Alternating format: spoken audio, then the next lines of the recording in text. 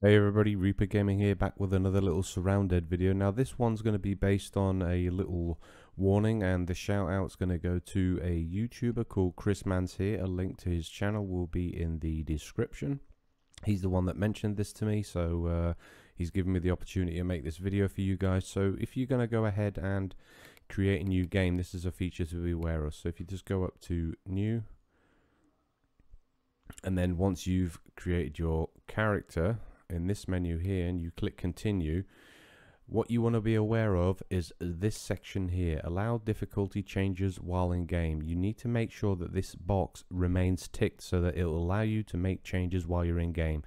If you have not checked this box and you're in game and you're wondering why the options are not available for you in game, that is why. It's because this box is unchecked, so make sure that's checked so that you can change any settings that you want to while you're in game. That's basically it for this video. Again, shout out to Chris Mans here, link is in the description for his video channel.